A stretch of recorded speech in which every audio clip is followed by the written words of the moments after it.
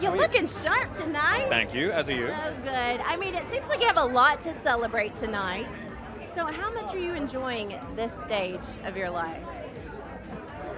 What a question. I'm enjoying this stage of my life very much so. Yeah? Yeah. What gives you I'm enjoyment? turning 41 in May, and I have a real sense of approaching everything with more direction now. One of the advantages of getting older is that you have the beauty of hindsight.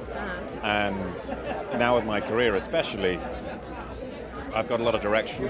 I've got my hand on the tiller with a lot more. And I'm going to focus on enjoying it more than I've been able to in the past. Both personally and professionally? Yeah. Yeah? Yeah. Good. Well, congratulations are are appropriate for this time in your life. Congratulations. Thank you very I much. wanted to extend that. Thank you, I appreciate that. Let's get to this movie, shall we? And so I said, that is not a dog. That is my wife! It's very good. That laugh of yours, particularly the chuckle that you just energetically let out, what drew you, where did you draw inspiration for that chuckle of that character of yours? On that day, we had just touched upon the madness of Gus for the first time. Guy and I found it. Initially, I walked into that room and I just machine gunned all the Nazis. You were just feeling it. Yeah, no, but just went for it. And then Guy went, go crazy. Like, do something like you're really enjoying this. Stick your tongue out, have a wild time. And I was like, okay. And when we hit that and it really worked, then I was like, okay, I guess I'm going to be slightly unhinged for the rest of this sequence. Yeah. And unhinged is a strong word, not quite unhinged, but maybe relishing in the murdering of Nazis. But it works for this character. And it does work for this character, and it works for the tone of the movie as well.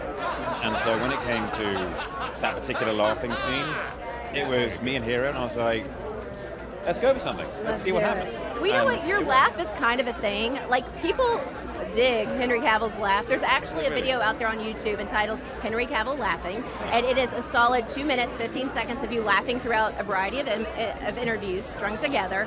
So what do you make of the dedication to create a video like this, your fan loyalty?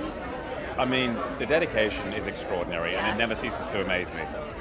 The amount of work people put into things like that, I know it's only lighthearted, but I appreciate it, and I appreciate that kind of the fact that people want to do that.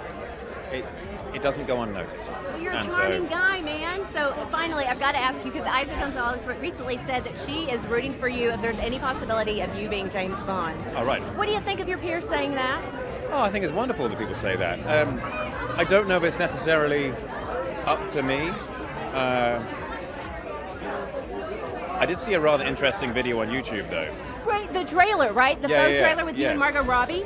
I might have to give Margot a call and see if she's up for anything. I mean, I think the fans want you and Margot to make it happen, so let's make it happen, 007. Let's see.